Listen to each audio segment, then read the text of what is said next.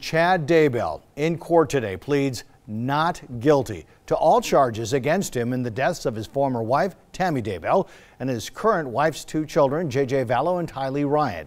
It's a case that's captivated the nation's attention since the two children were reported missing in late 2019. Today's hearing comes on the one-year anniversary of the date investigators discovered the remains of Tylee and J.J. buried on Daybell's property in eastern Idaho. Today, Judge Stephen Boyce read out the charges against Daybell, including 3 counts of first-degree murder, conspiracy to commit murder, and insurance fraud. Daybell entered not guilty pleas for all of those charges.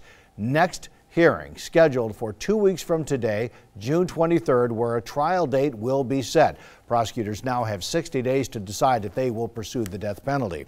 Meanwhile, the children's mother, Vallow Daybell, is headed to a state mental health facility after a psychological evaluation found her not fit to proceed. Idaho law allows her to be held in the health and welfare facility for up to 90 days in an effort to restore her competency. If that happens, court proceedings will continue as normal. If not, the pause will extend for another 180 days. We will keep you updated on the latest in this case right here on air and online at idahonews6.com.